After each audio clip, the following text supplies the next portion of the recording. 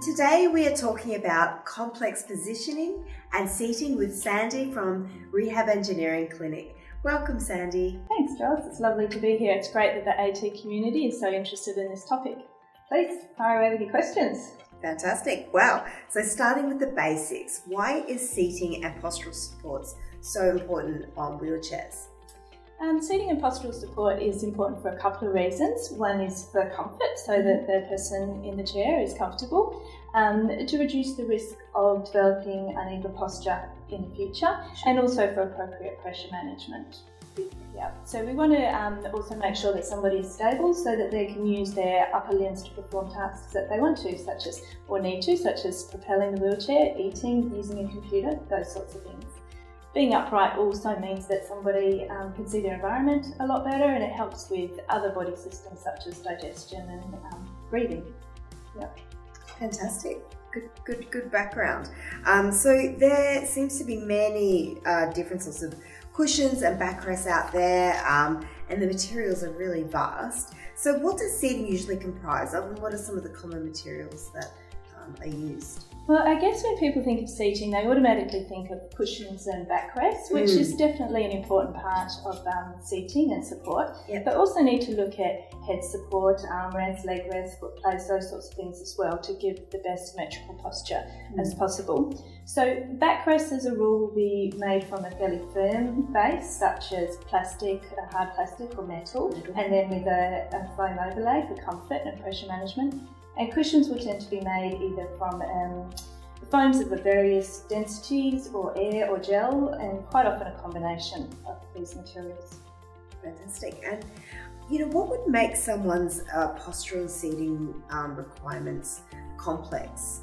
How does it kind of get bumped up? Well, I guess some people that are in their wheelchairs are sitting in their mobility devices for up to 16 hours a day. So we need to be making sure that they're well and truly posturally supported, but we also need to make sure that pressure management is accounted for as well. So one of the risks of sitting for such a period of time and being unable to move without assistance of somebody is the risk of developing pressure injuries. And as we know, pressure injuries can be potentially life-threatening. So it is really about managing that level of risk associated with prolonged sitting. And absolutely, yeah. We want to eliminate any medical complications that could occur, and obviously maintain quality of life for the user. Fantastic. There are some very cool assessment tools available for seating prescription, and I recently actually got to test a few of these out, one of these out firsthand with pressure mapping with you. So can you talk us through them? Yeah. So one of the main assessment tools that we do use, as you say, is the pressure mat. So we'll use that to look at how somebody's posture is affected and how their pressure is managed according to that postural alignment, and trying out various cushions and seated surfaces to see what best provides the best pressure relief. And as you yourself know, we often use it as an education purpose as well, to actually have somebody visually look at how the pressure changes when somebody uses the tilt function of the wheelchair. So rather than us as professionals constantly nagging, actually seeing that visually represented is often more effective. I must say, it's quite remarkable. And it really gives a lot of feedback that I had never had until I did that assessment. Cool. So one of the other assessments that we use as well is that we've got an assessment wheelchair as such that has all bits and pieces attached to it, so we can actually adjust those to provide the best symmetrical posture as well, and we often use that as a base for moulding our custom-made cushions as well, so that we've got that symmetrical position while we're doing the moulding. Fantastic. And can you give some examples of other custom-made rehab devices that Rehab Engineering Clinic has made for people with complex postural seating? We make a lot of foam cushions, so we'll make them according to the individual specific measurements. So we want to try and transfer the pressure over small surface areas onto a larger surface area, so that we can reduce the risk of developing pressure injuries.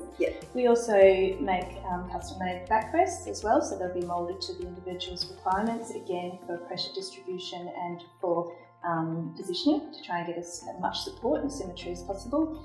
We also make cushions for comfort. So we do have some clients at the hospital that have areas over their bottom that are sore. So we can actually custom make that and scoop out the areas so that we can give them some relief. And one of the other areas that we've had is for some of our clients that are on extended bed rest, so such as patients that have come in for surgery post-pressure injury and they need to be lying on their stomach for extended periods. We've made a custom-made contoured mattress, I guess, as such, And then being in the hospital, it means that we can actually modify that quickly as needs be. That's fantastic. It seems like, you know, you sort of look at everything from all angles, and I guess our AT community are quite curious about the length of time that these sorts of things take, you know, from start to finish. You know, what's an anticipated sort of time frame? For a custom-made cushion, I guess, we'd have an initial appointment, which would take an hour to an hour and a half, I guess, to work out the individual measurements and to take the mould. Our very skilled technicians there need to put that information into a computer program. That could take 2 to 5 hours, depending on complexity. And then that program is then transferred into our router, which carves the cushion independently. And again, depending on complexity, 4 to 6 hours. We'll then have a final fitting appointment, do any modifications that need to be done. And if we need to get a custom-made cover, then we've got to get an upholsterer to do that. So from where to go, 3 to 4 hours, 3 to 4 weeks. Not hours. Yeah. Okay, so that's good to kind of, and you know, to consider when you're getting it done. So when would you choose a commercial seating system versus a custom-made seating system, or can you kind of do a little bit of a mix? Yeah, absolutely. So we'll tend to try and go with a commercially available product whenever possible. Okay.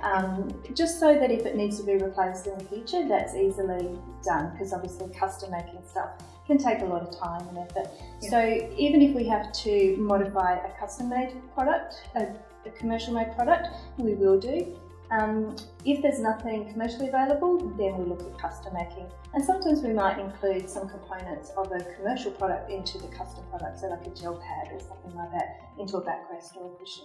Okay, great. And then at what point would an AT user seek a custom service like Rehab Engineering Clinic versus, say, a regular seating specialist? You know, can you talk us through the difference? Sure. I guess one of the main differences between Rehab Engineering Clinic and some of the other seating services is that we've got a multitude of skilled professionals. So we're very lucky that we've got occupational therapists, nurses, rehab engineers and skilled technicians from a variety of backgrounds.